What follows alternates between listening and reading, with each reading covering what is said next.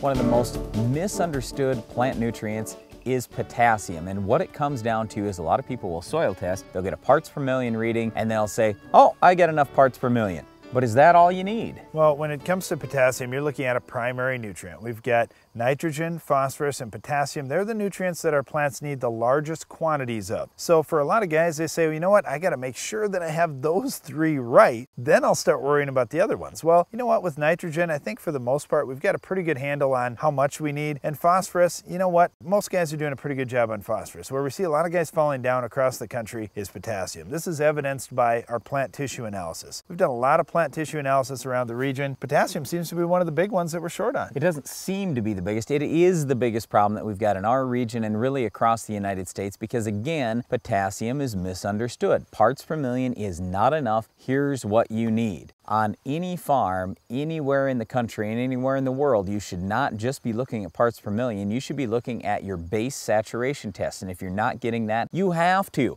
Otherwise, you don't really know if you have enough potassium or not. What base saturation tells you is the ratio of potassium to other nutrients. And if you don't have your potassium in ratio, you're going to have deficiencies in the plant. Period. You need to have your potassium in the range of 4 to 8% in base saturation. And the other nutrients that I'm talking about is calcium, magnesium, hydrogen, and sodium. So in other words, in a lot of our soils, for example, we have so much calcium, we have so much magnesium that if we have what I would consider an average amount of potassium, it's not in ratio, it's not enough, and we end up short in plant tissue analysis, like Darren said. We'll see plants that are suffering from potassium deficiency. You can see the visual signs on the leaves. For example, in corn, potassium deficiency shows up when the lower leaves have yellowing on the outside edge of the leaf. That's potassium deficiency. All those things are bad, and it's not that tough. Just get some more potassium out there, get enough out there so you get up in that range of 4 to 8% with base saturation. Well, in extreme potassium deficiencies, Brian, we'll see the same thing in soybeans where the outside edges of the leaf turn yellow. And when I saw it on some ground that I bought a few years ago, I knew, wow, we've got a real potassium issue out here because soybeans,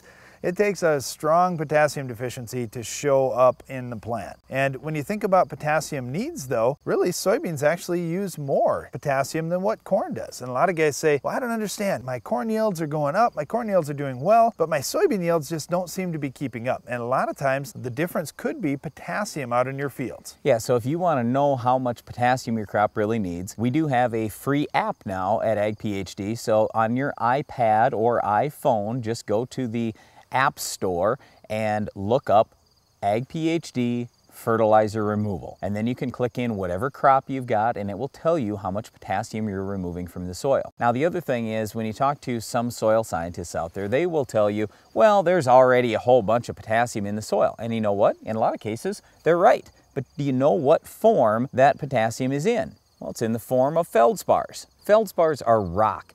And rock isn't going to break down very quickly. So most of the potassium that's in your soil, it's not going to come available. And in fact, a lot of the potassium that you apply, let's say you put potash out on your ground, how quickly is that going to come available? It's going to take a long time to break down, especially in a dry year. I'll guarantee you in a drought year like this year, if you put potash out in the spring, a lot of that was not available for your crop. So that's why a lot of farmers are turning to liquid K sources to, if nothing else, at least supplement what they've got out there already for potassium, because you have to have enough available potassium for any crop you're raising or you're just not going to get the yields you're hoping for. Well, I agree with you, Brian. I think the dry sources this year, there's a lot of those dry pellets still out in fields. It's not good when you don't get much rain. So if you want to get stuff to break down quickly, a liquid form sure takes one of the steps out of the equation. When you look at something that's dry, it's got to have enough moisture to break that pellet down first, then it has to have enough moisture to bring it into the crop. With the liquid, you've already got it broken down. Now you just need a little bit of rain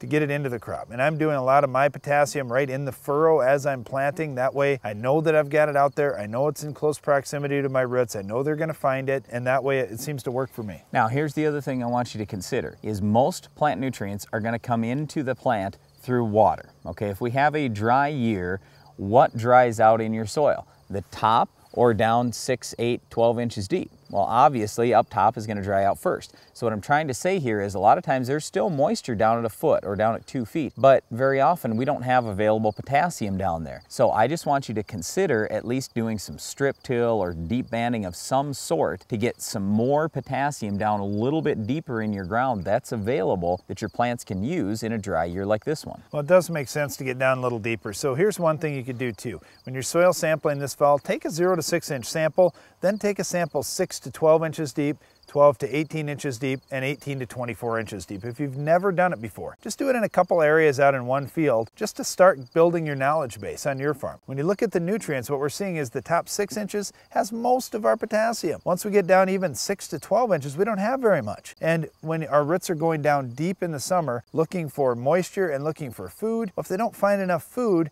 they keep sucking in more water, trying to bring that food in, and they're just less efficient with their water use. That's why some fields burnt up a lot quicker than fields right across the road. It came down to fertility in many cases. Yeah, so basically you have to have ample fertility, but you have to have the right types of fertility out there too.